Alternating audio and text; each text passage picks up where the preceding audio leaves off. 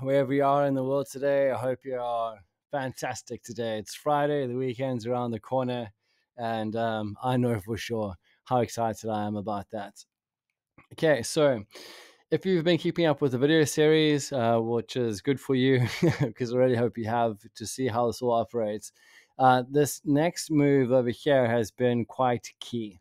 All right, so as it looks in the moment, there is some potentiality that we may see the market moving down.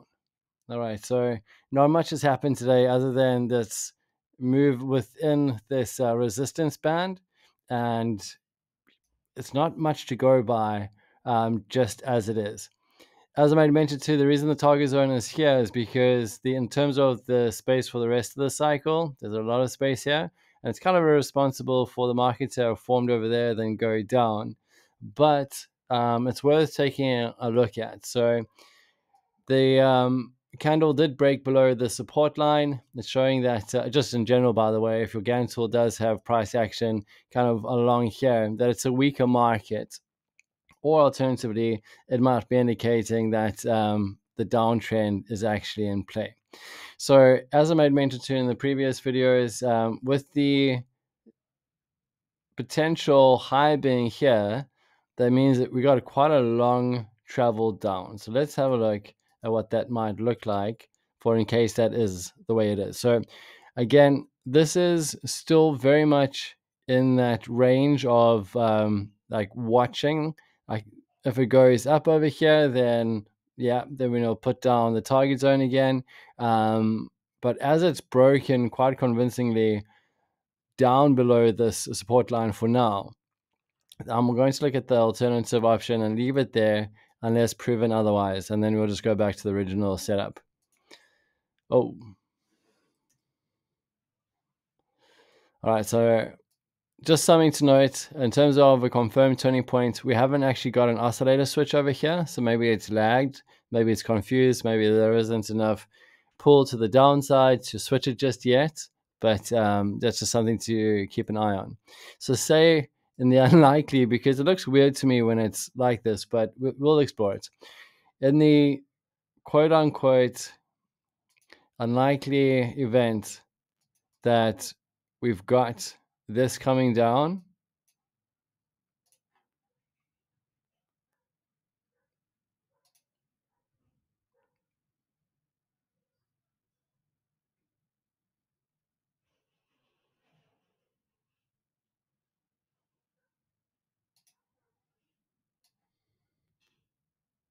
actually that looks pretty neat. Now that I've got the GAN tool down, it makes a lot more sense, because that's quite a linear progression to the upside. Over here was quite a convincing linear progression to the upside, and then it turned to be in a prolonged transition up.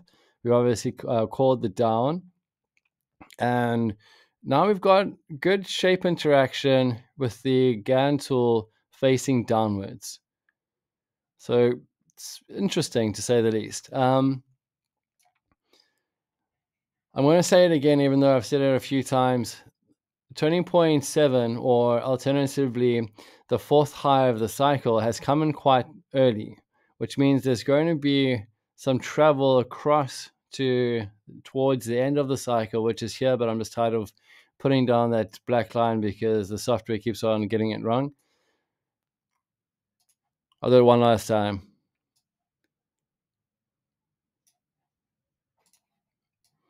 All right. So there's still, I mean, if this is the beginning of the downtrend, which is obviously a lower high, if this is the beginning of a downtrend, that means that we're going to see the downtrend kind of take us down to at least the lower 50s. Okay, I'm just toying around whilst I go through the analysis. Once again, it's always good to have a structure, something to tick off at every single turning point and help you in every single circumstance. I've got my MTOPS strategy. I hope you got something strong for yourself. So let's do market structure to start. Okay, I've covered that a number of times. In terms of the time forecast, I don't think it's just going to drop, but for now, I'm going to disqualify, I'd say,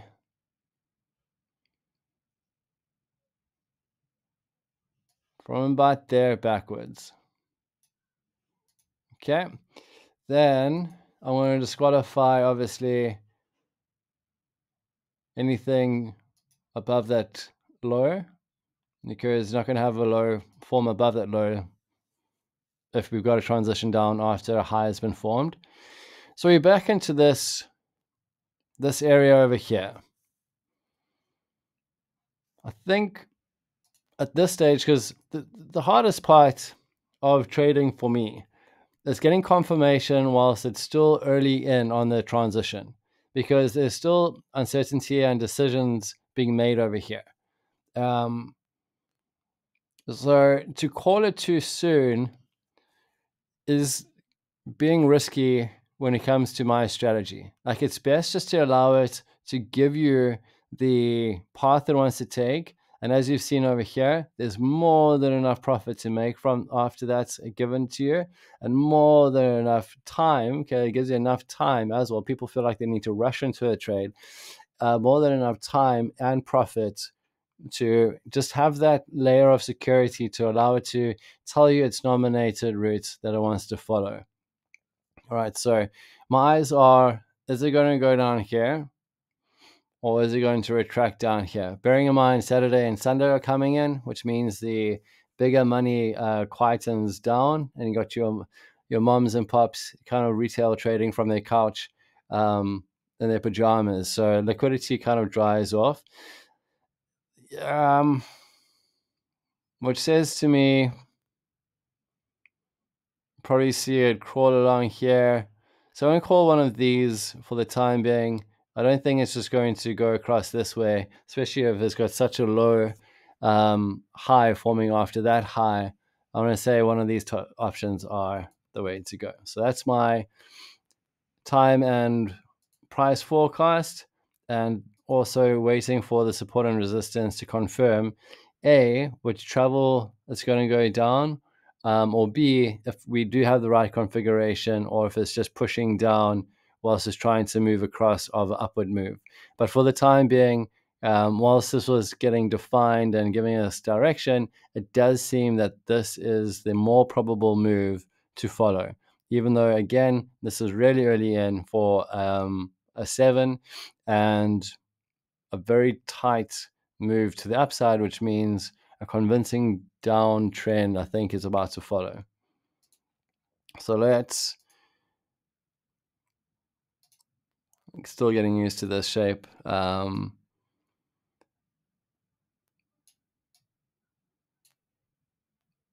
Start off with our target down here, and then we might adjust it as and when, depending on which way it goes. But I think here is a good starting point.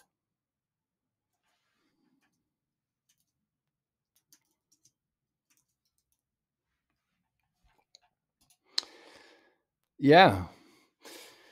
If anyone's interested to learn a bit more about the way I think and feel around the trading hemisphere, please, oh, there we go. There's that oscillator switch. All right, this is good. Okay, so I think, yeah, down we go. Head over to my Instagram. No, I don't have Instagram. Well, only a personal one. My TikTok and YouTube shorts. I've uploaded 17 new shorts today, just about experience and tips and debunking myths about the markets and certain things that I wish I knew when I started trading. And I had someone who was experienced just kind of show me the way a bit more. So that's there. If you want to check it out, head over to YouTube. It's the easiest, or find me on TikTok. It's MTOPS Criterion. I check it out. I think it was Blano MTOPS. I'm not too sure. I'm not a social media fundy. I'm a trader. So all this other stuff is second tier. Anyway, so this is hopefully beneficial to you. Have a great weekend. And I think before I jump off, I just want to have a quick look at all of the beautiful interactions coming through. It feels like I'm making friends online over here. We've got Simon getting involved, saying how much he loves the analogy. I want to mention names. I suppose it's Friday. Let's give it a shot. Kaj K584, Mesmo Mustafa, Yusuf Bello, and so on. Sorry, it's a bit painful saying. Aaron Elliott. If you guys don't change your name, it's difficult for me to pronounce. And yeah, it just feels like there's a ton of great interaction. I haven't said thank you enough this week. I've got over 150 posts. I've got boosts and follows and comments I've replied to, and the mentions I've replied to. But yeah, the love is just keeping its flow coming in. So thanks, Craig. Thanks, guys. Thanks for making this lonely, isolating journey a little bit less lonely. It's great to see your faces. It's great to see your interaction, your ideas, the boosts. It's all very well appreciated. Tide Trader, what a fantastic name for a for an account. Yeah, wow. It just keeps going and going and going. This is only 3 days ago, 4 days ago.